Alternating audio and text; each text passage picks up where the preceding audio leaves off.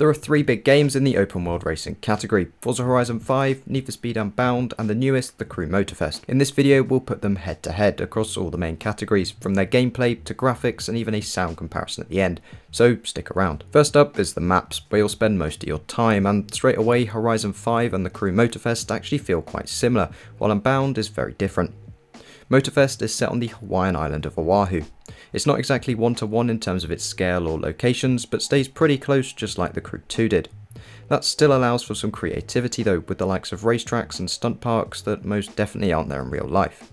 It's mostly tropical with beaches and forests, but also has some more arid and mountainous areas, and of course the volcano, a feature that's also defining of Horizon's map. Talking of Horizon, this takes us to Mexico, but a fictional representation that doesn't stay too close to any real locations.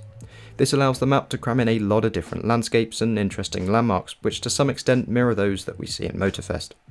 It is however lacking any big built up urban areas, which gives it a different feel. Luckily they've also given us what we wanted in terms of big drag strips and major jumps though, which end up being hotspots for online players and also easy ways to benchmark your cars. Unbound is also set in a fictional location, Lakeshore City, which has been heavily inspired by Chicago. Like Horizon, the map contains only one main city, but in Unbound it really does dominate the map. The rest is made up of highways and backroads with just enough room for some off-roading crammed in too. Now when it comes to graphics and detail, I'm glad to say that Horizon has finally been given a run for its money. The Horizon games have always been known and loved for their graphics, with screenshots and now even gameplay looking sometimes photorealistic, but let's look at its latest challenger first. Ubisoft has really stepped it up with Motorfest, largely helped by having a more normal sized map, at least compared to the Crew 2. This has led to a huge leap forwards in terms of the density and quality of game assets, which is a big part of how immersive the worlds feel. Aside from that, lighting is the next biggest improvement. It looks seriously good in the trailers, and I'm happy to say this holds up in the actual game. Cars look better than ever, especially in direct sunlight, and the effects on wet roads are also top notch now. Coming on to Need For Speed, it's nothing absolutely spectacular in terms of graphics, but it looks good enough to feel next gen and can be very immersive to play. Not sure about the cartoon effect stuff, but I'll leave that up to you, and you can turn most of it off by the way. The smaller map means most areas feel like they've had some really good attention paid to them, with details like shortcuts, jumps and other features being very common in races. None of that was an accident.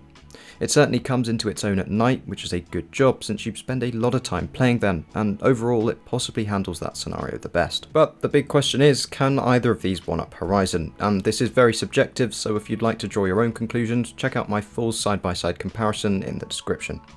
For me though, the answer is no, but only just.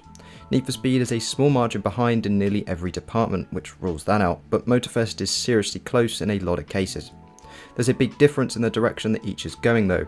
Motorfest flexes big bright colours almost everywhere you go, with colour grading applied to some of the races based on their theme. Horizon however is incredibly raw but realistic across the board, which while maybe not looking quite as exciting, is more realistic. Now before we move on to the gameplay comparison, this video has been very kindly sponsored by Brilliant.org, an incredible platform for learning everything from pre-algebra and logic to the concepts behind the most topical industries of today, like AI, cryptocurrency and programming. For example, the content covered in their neural networks course is exactly the basis of how ChatGPT works. Their thousands of bite-sized lessons let you learn at your own pace whenever you have time, and it's a genuinely enjoyable and effective way to learn, as everything is interactive and visual. It's great for picking up new skills and knowledge, whether you're looking to go further in an area you already study or work in, or want to branch out and learn something completely new. Fresh content is added monthly, and they also have a great mobile app, so you can even learn on the go.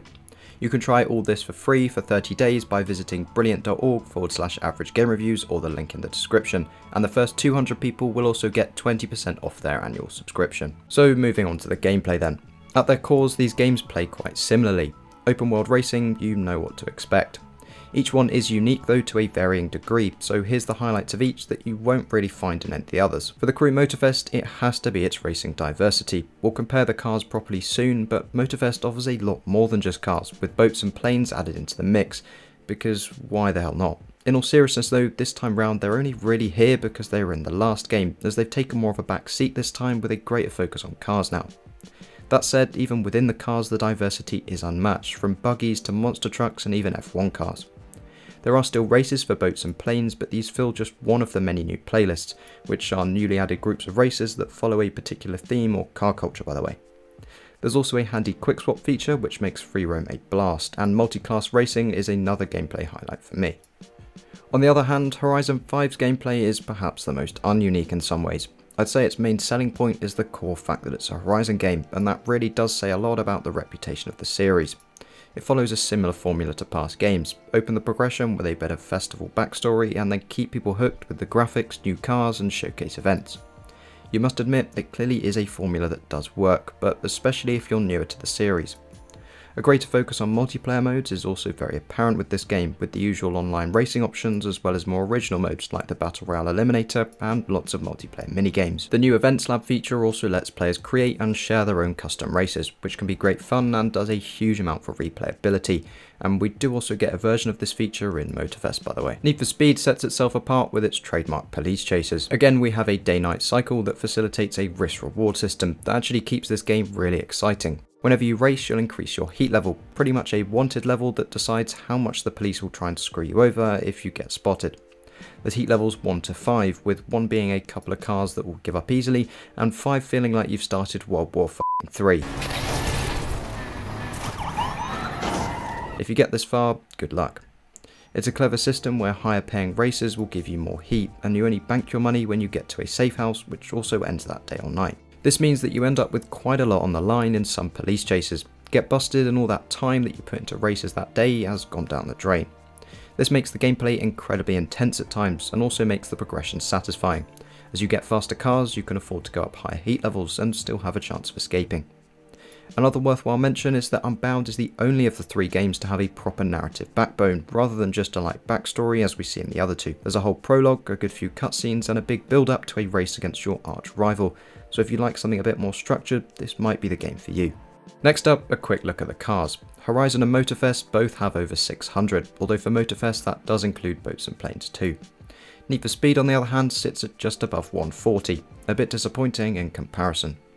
The choice is at least pretty good. There's a nice range of cars for most tastes, and you are guaranteed very good customization for the most part. No interior or cockpit view though. Car damage is also pretty good in Need for Speed, with impacts affecting performance as well as just cosmetics. Horizon 5 also has a decent damage model now. Meanwhile in the Crew Motorfest you can drop a Bugatti from the f***ing stratosphere and it's not even scratched.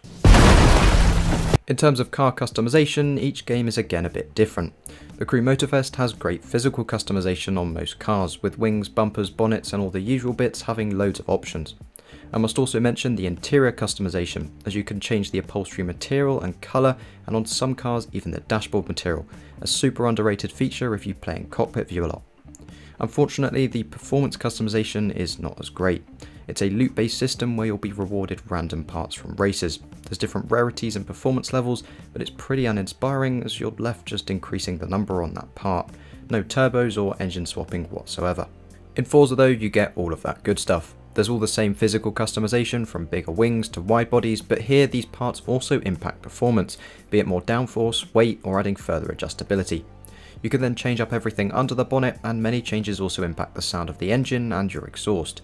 This is certainly a one-up on Motorfest's offering. Need for Speed is then almost exactly the same story. There's tons of options, with many being part of body kit sets, so it's easy to find something that looks good and works well together.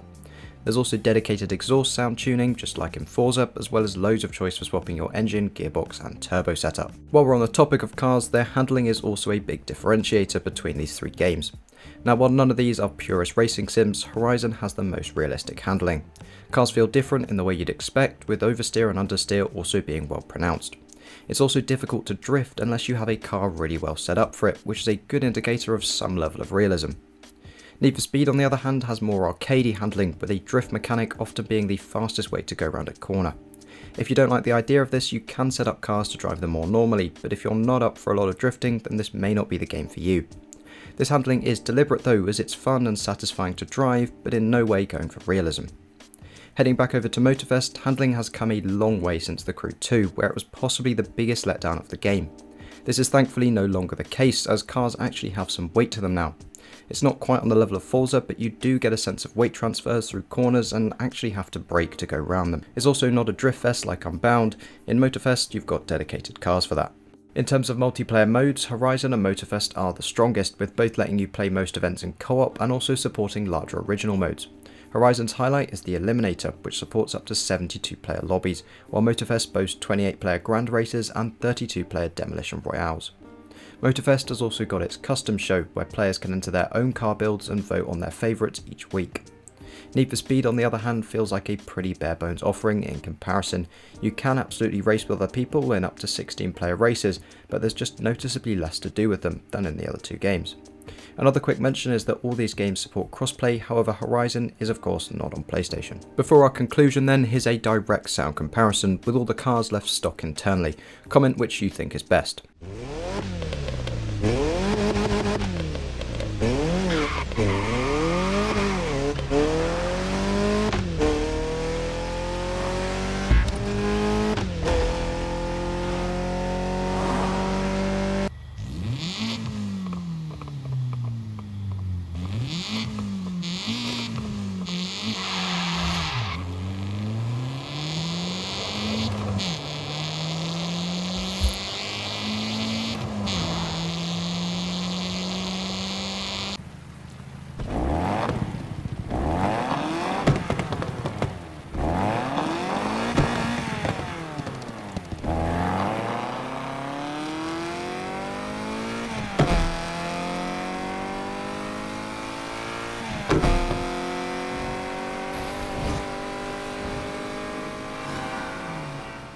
So there we have it. For night racing thrills, more structured story-driven gameplay, and a single-player focus, Need for Speed Unbound is the game.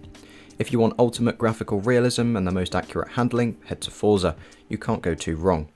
Motorfest is then filling the gap between the two. Probably the better game world, the best racing diversity by far, and a more arcadey graphics and handling style than Forza. It really just depends what you're after, so I hope this video has given you a good idea of the offerings of each. If you fancy picking up any of these games, you can get 10% off all of them with code AGR10 at gamivo.com.